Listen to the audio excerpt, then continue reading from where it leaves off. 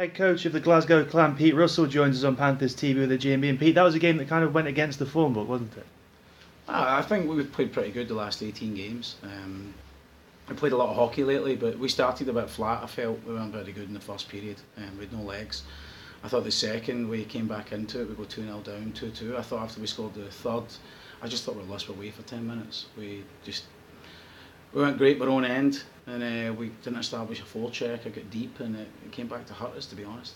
And it's kind of an unfortunate goal that kind of turned the momentum when Steve just intercepted that puck at the blue line and it went in off a defenseman. Yeah, Travis makes a great play to break it up, and it loops over the shoulder, and it kind of did swing the game, to be honest. But that's the game of hockey. Sometimes that happens, but yeah, we never really recovered from that, sadly. There's been some good games against Nottingham this year. You know, it's 6-3 looks a bigger score than the game was, I think, to be honest. And as always in this league, it's a quick turnaround, so you get a quick chance to put things right, so to speak, with a trip to Guildford tomorrow. Yeah, tough place to go. Everybody knows that. They're a great team.